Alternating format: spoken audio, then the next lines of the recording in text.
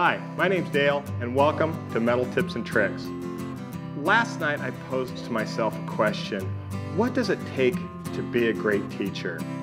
And when I explored that question, I had to ask, what is the root or the genesis of teaching? And that's what I want to talk about today on Metal Tips and Tricks.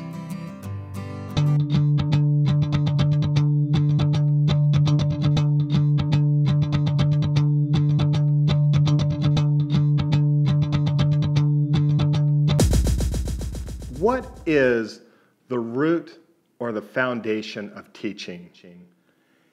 And it's very simple. The root is learning.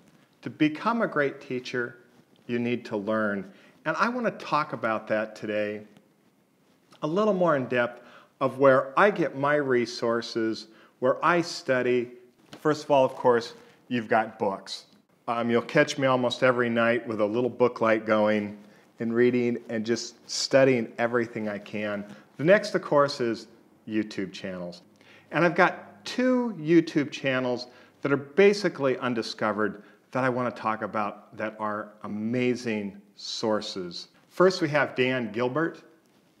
He is a university professor. I'm guessing, I'm not really sure, he never says, but when you see his shop, you'll see what I mean. It is a scientific laboratory. The next guy is Suburban Tool Incorporated. The president is Don Bailey. What they do is they build special test equipment and mounting and bracketing systems. His expertise is in grinding. And when he talks, you listen. Even my wife was leaning over my shoulder the other day as I'm watching him, and she was just fascinated by his teaching style, his sense of humor, and the wealth of knowledge that he presents in the simplest fashion. Again, you got to check out Don Bailey and Dan Gilbert. Just excellent information. Let's talk about books. I want to talk about some of my favorite, and also my favorite resource for getting books.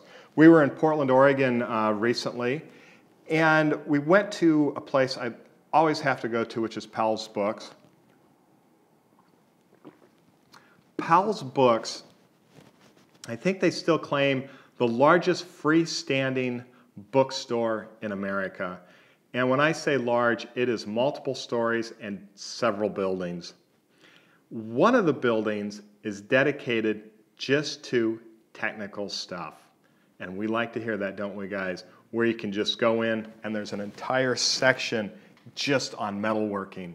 And it starts from one end of the spectrum to the other end. Amazing. Always have to go there. But I got to warn you guys about something. Well, books are expensive. But books, when you take your wife to Powell's, becomes extraordinarily expensive because shopping around there is some of the best on the West Coast. It's a place called the Pearl District. Actually, Pearl District and the Brewery District, they're right next to each other. You've got Anthropologie, J. Crew, you name the fashion companies, they're there. So when I go look at books, she goes shopping. So needless to say that my $200 in books is dwarfed by her fashion buying. But you know, guys, to make my wife happy is to go buy a pair of shoes. I'm on board. And I go hang out at the bookstore.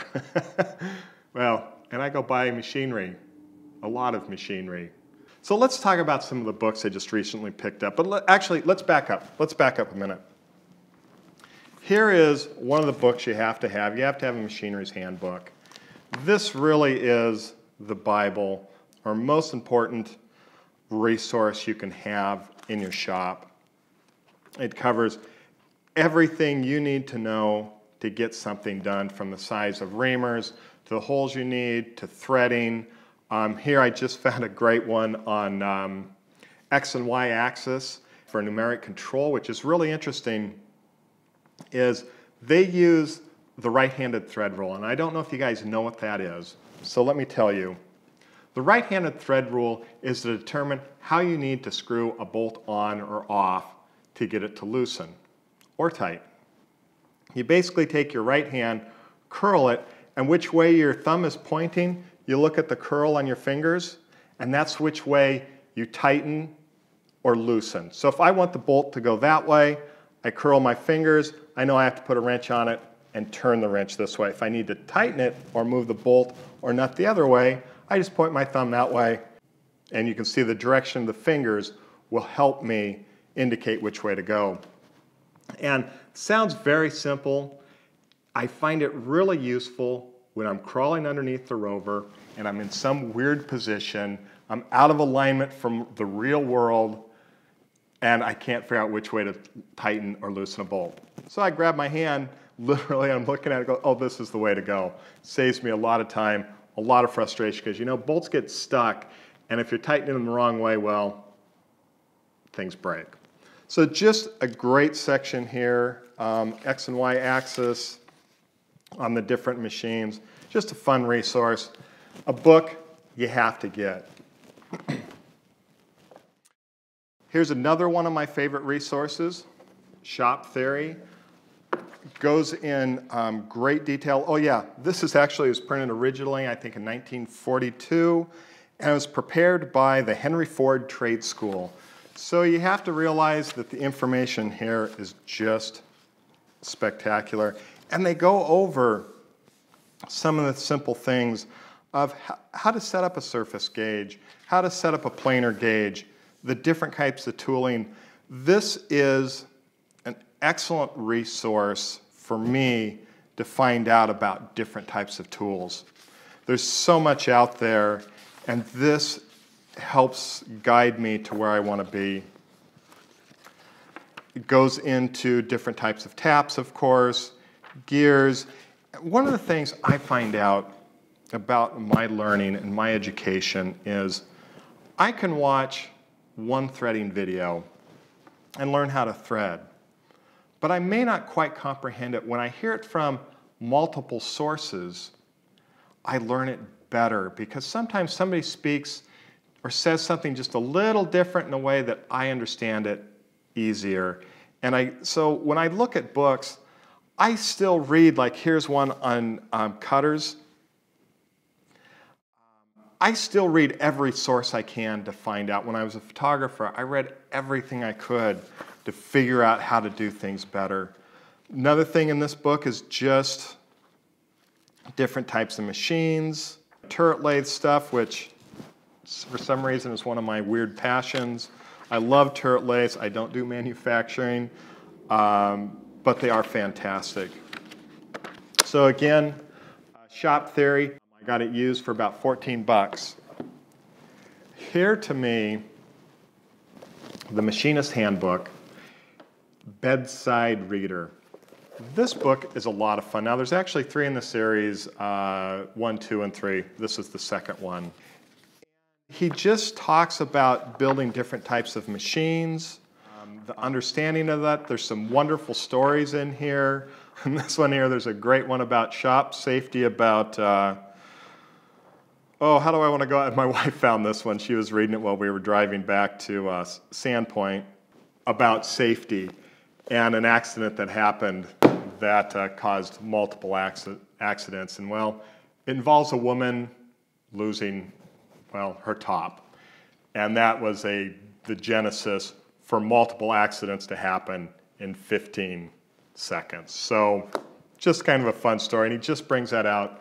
Great books. These are no longer being printed. You can still buy them on Amazon.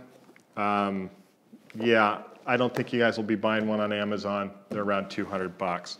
But if you're dedicated, buy one. If you do find one of these at a cheap price, buy it. This one here, I was fortunate to get it for 40 bucks. So I'm very happy about that. Another great resource is, of course, textbooks. Textbooks are fabulous. For one thing, they're usually under about 20 bucks, usually about 10. The thing I enjoy about textbooks is they teach the basics of machining. And when I talk about the basics, let me give you an example. I used to coach track. I was a pole vault coach. My goal was to teach the basics of pole vaulting. And once I could get the basics down, my athletes were better. So here's an example. Anybody can run 100 meters. Very few people can do 100 meters under 10 seconds.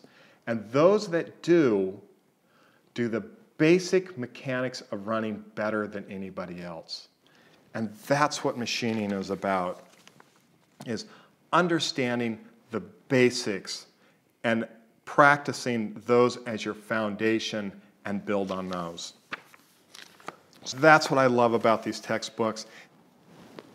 Another source is catalogs, especially for tooling and different types of information along that line. This one here is from Bixby Machine and Tool Supply. These are amazing. It's just great to see quick prices. I know you can look this stuff up on the internet, but there's something great about touching paper and going through here and just seeing what is available, what can make my life easier. Again, important resource. Now, every once in a while, I buy a book just because it's cool. And here's an excellent example of buying a book I thought was cool. This is the Machinery and Tool Maker's Handbook. Fantastic. I bought it because of the embossed leather cover. Very nice. So when you open it up, the information is just nice, simple, straightforward, but again, said in a different way that may make it easier to understand. And I remember I was having a conversation with my Uncle Don, and he was a university professor. He taught at WSU and also Gonzaga University in Spokane, Washington.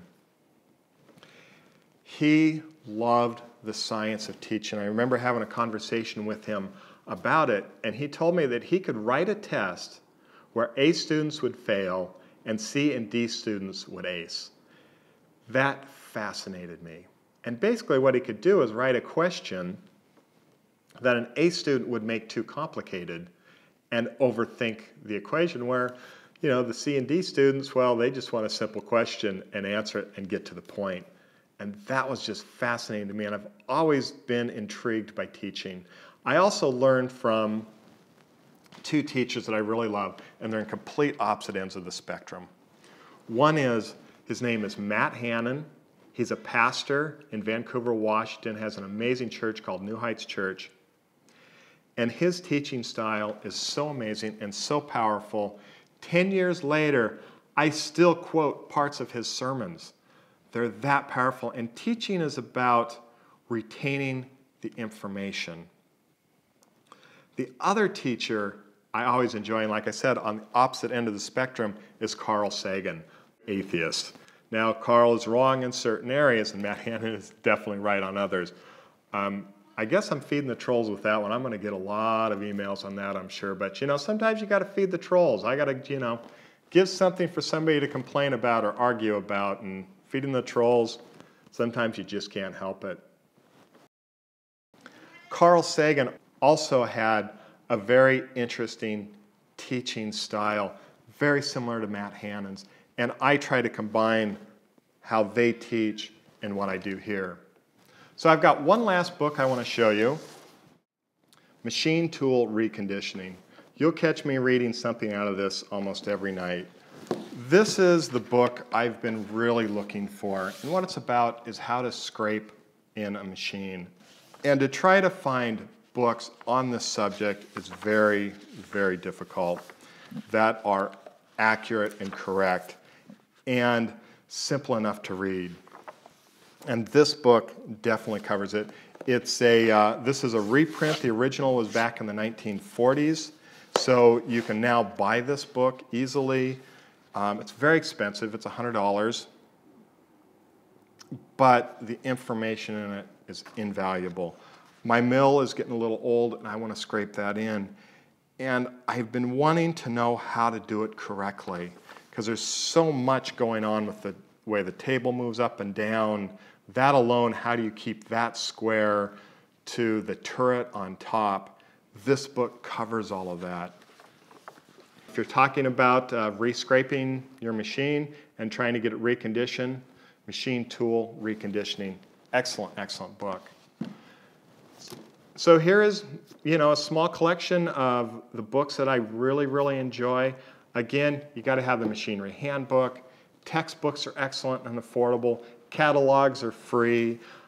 Just remember, if you're going to go to Powell's Books, don't take your wife because you'll save some money. So until next time, go out in your shop, build something cool. Thanks.